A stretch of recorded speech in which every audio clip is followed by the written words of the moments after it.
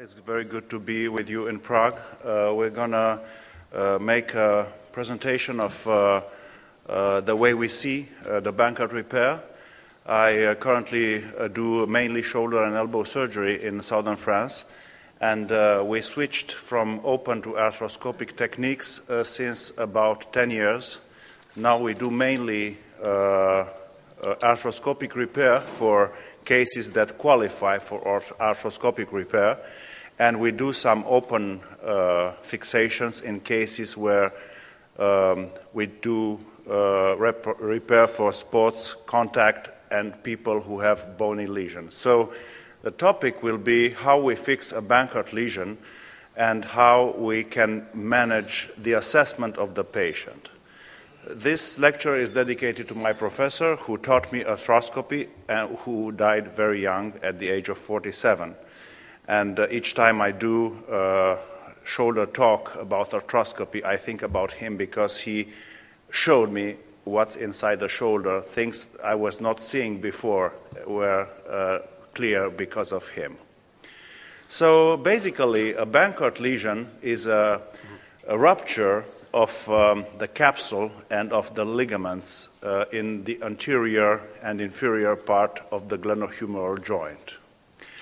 When we think about this lesion, it comes obviously that the anatomy of this region is special. When you go inside the joint, if you go in an open way, you open the joint, you can see the capsule, but it is pretty difficult to see the glenohumeral ligaments and to make individual assessment of the ligaments. When you go inside the joint with a scope, it becomes obvious that the capsule, in fact, is reinforced with the ligaments. And when you repair the ligaments, you repair the ligaments with the capsule. So one other point is that when the shoulder becomes disrupted and the humeral head goes out of the joint, the anterior part of the capsule will torn because the anatomy of this capsule is switched. That is why when we want to repair correctly a lesion, we should bring this part of the capsule at this point, because usually this part of the capsule will be here, and this part of the capsule will be here, and here you will probably have a hole. So that is why the appropriate assessment of a Bankart lesion should be done properly with a scope when we go inside the joint. Before proceeding, we have to be sure that the patient is good for surgery. That means that we have to be aware that laxity is one thing and instability is another. A shoulder can be lax and can give dislocation, or can be lax and give subluxations. In order to be sure about that, we have to be careful with the patient age and the dislocation, number of dislocations, how the patient describes the dislocations, because some of them, they will come and say, I'm dislocating all the time, but in fact they don't dislocate and just subluxate. So the history have to be very well assessed. Then, according to that, we can diagnose the type of instability. And after that, we have to be aware about the type of activity the patient is involved in. Is he a sports person? Is he active? Is it a female, a male? Have good, strong joints, or is it a tiny person?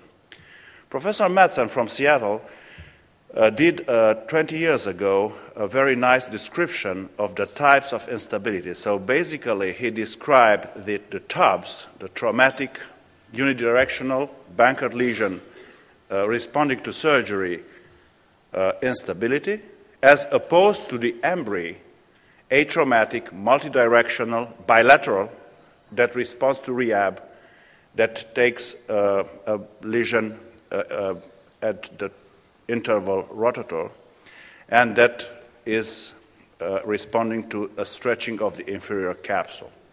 And there is one more thing we can assess, usually in patients who had multiple dislocations, is the arthropathy after multiple dislocations that is called post-capsular arthropathy that can appear after surgical repair.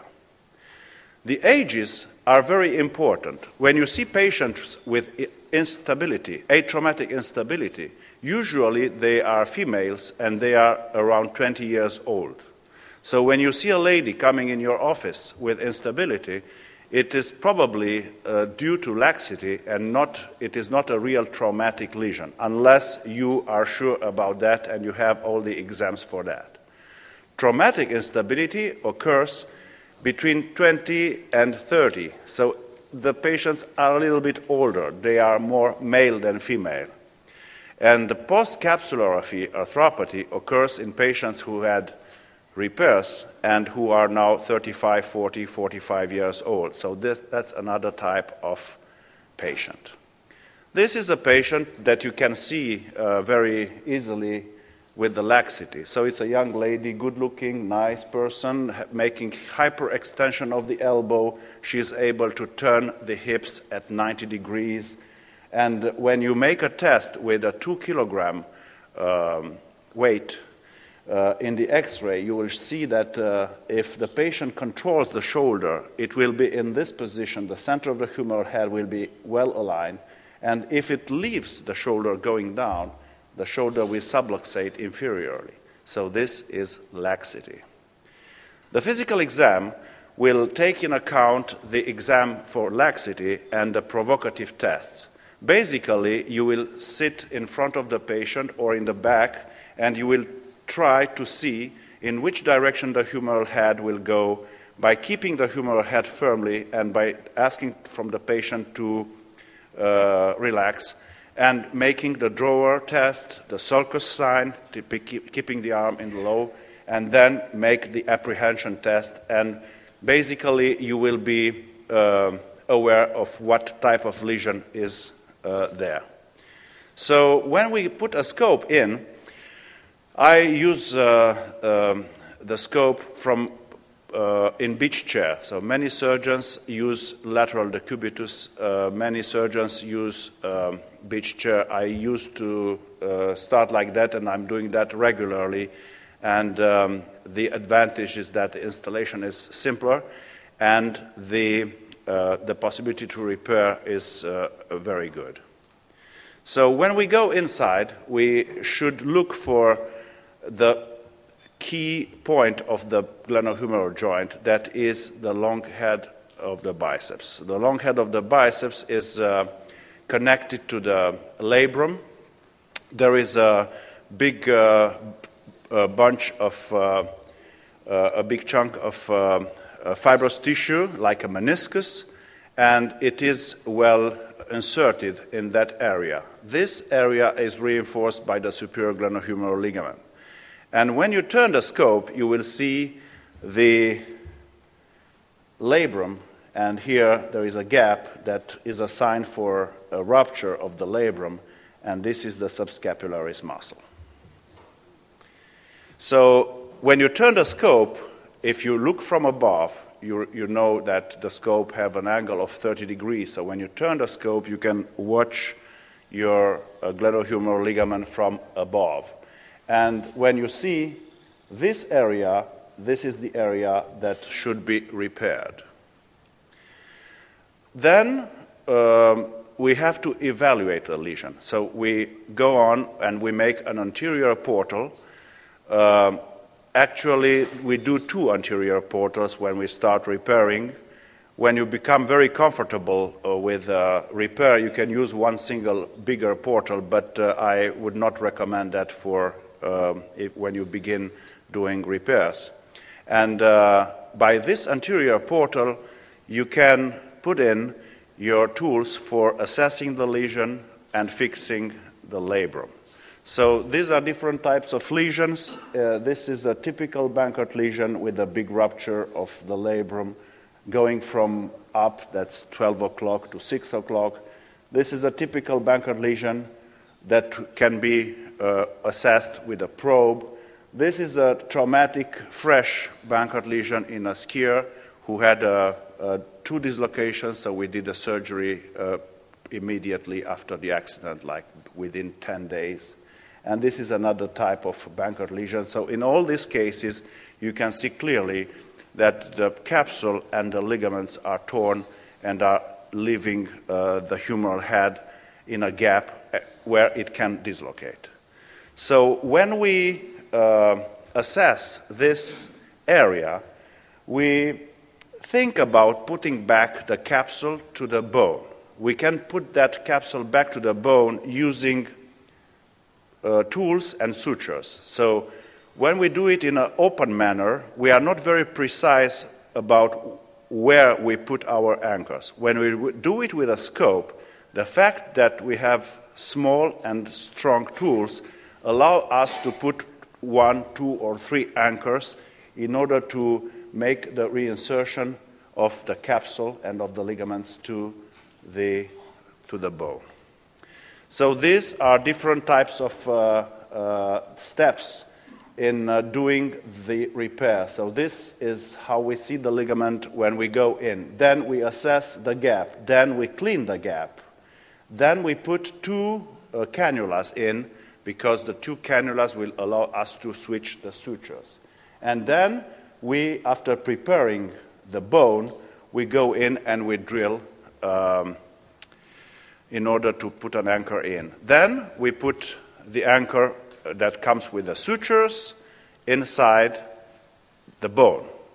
We test the strength of the suture.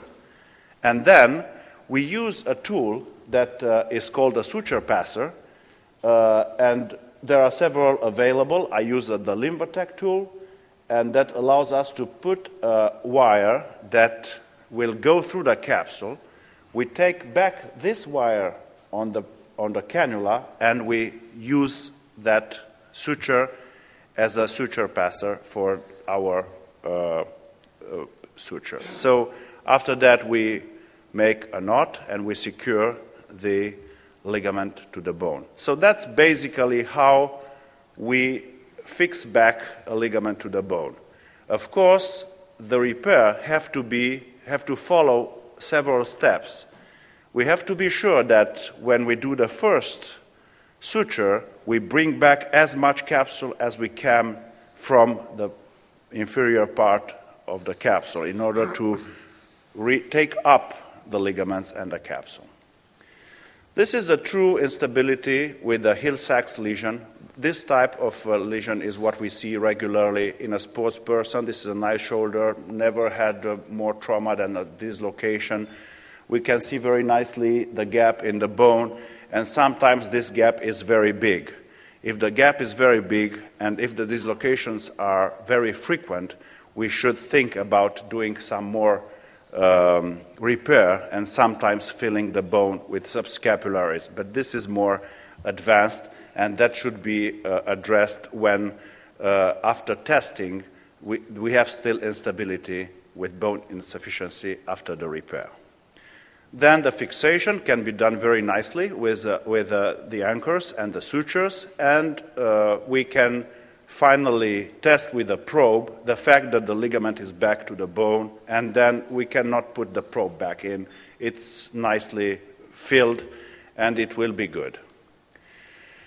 In sports people, people who have laxity and who show with instability and laxity, we can do a capsulolabral repair.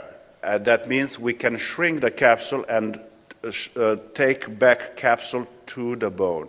And this procedure can be very useful in people who have laxity and anterior instability with laxity, like in people who are throwers. That's another lesion that we can fix with this type of anchor. It's a small Bankart lesion that this one can be fixed with 1 or 2 anchors. In fact, the number of anchors you will use is depending on the number of centimeters you have with a torn ligament. So for about 2 centimeters Bankart lesion, we use 2 or 3 anchors. For a small lesion, we can use 1 or 2 anchors. So this is how we can make a suture passer and make a switching suture for fixing the ligament back to the bone. And this is how it works once the capsule is filled with the suture. The lesions in sports are very well known. So there are common lesions and there are discrete lesions. People who are doing sports, they come to see you more often for discrete lesions because they have in comfort, they are not well when doing sports, more than for typical lesions. Because you know very well if a fighter or if a handball player had a true dislocation, he will have a true Hill-Sachs lesion, he will have a true Bankart lesion, and you will have a regular Bankart repair. But sometimes the patient will come only for small dislocations, for pain, and these are discrete lesions. Those discrete lesions should be assessed very properly, because if you do a Bankart repair in a patient who have a small instability and no dislocation, you can have a stiff shoulder and a very frustrated patient. And this is what happens in 34% of the cases when we do repair for instability in sports people. So when we do sports people, we have to be very, very careful.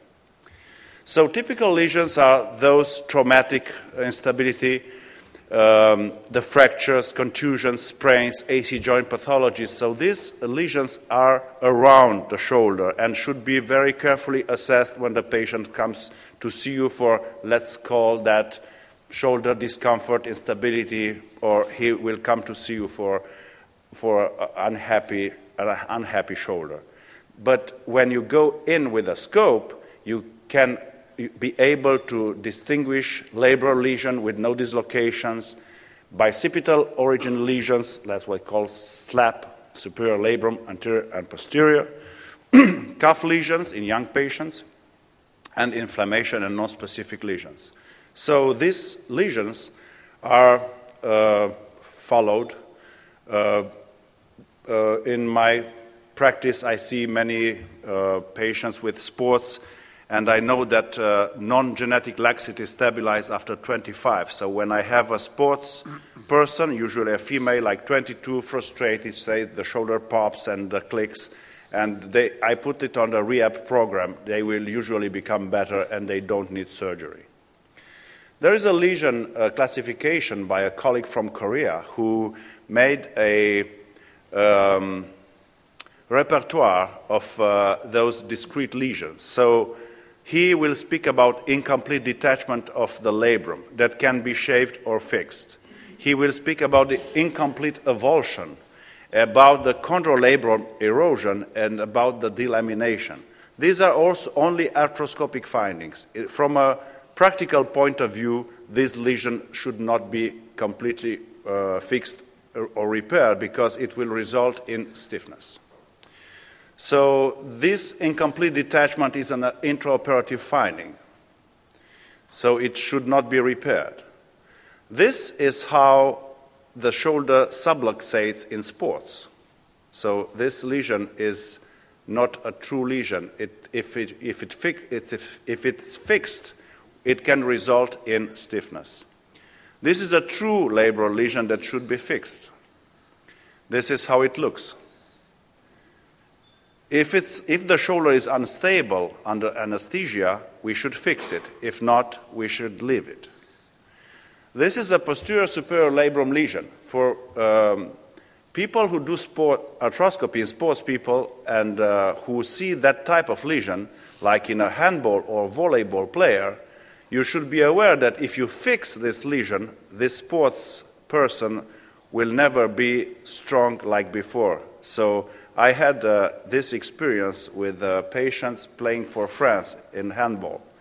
And if you fix that posterior superior lesion very tightly, their speed of throw will decrease because they have this small posterior instability that they can arm the hand very strongly and they can throw the ball at 120 kilometers an hour. If you fix the lesion, they can make 80. Other types of lesions you can see with they accompany lesions like the Bankart are the bicipital insertions.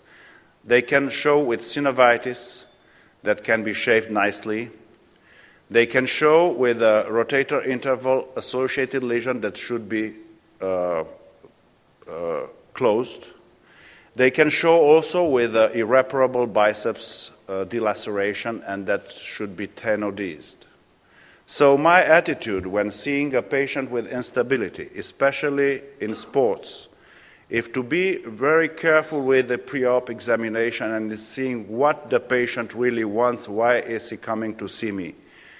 To define the type of laxity, to determine the level of competition, and to fix the anatomic lesions related to the symptoms and not only to the arthroscopic findings, because if you just fix the findings, it's like when we operate after X-rays. We cannot fix all the X-rays findings. Thank you so much for your attention.